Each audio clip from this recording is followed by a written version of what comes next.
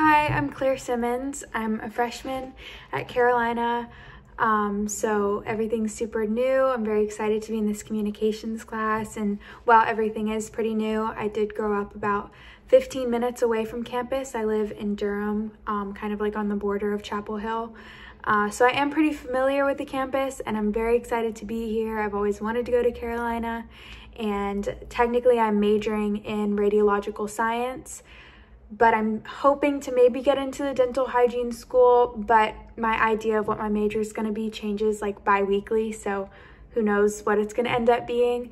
Like I said, I'm from 15 minutes away, so I actually live at home, and I drive to campus every day, which sometimes is tough, but for the most part, I really like it. Something that people might be surprised to know about me is I am a twin, and my twin sister actually goes to Duke, which is really fun. So I'm actually on Duke's campus a lot too, and it's fun to kind of go back and forth, especially since we're rivals, and I really like it. It's really entertaining, and it's a fun fact to tell people that my twin goes to Duke.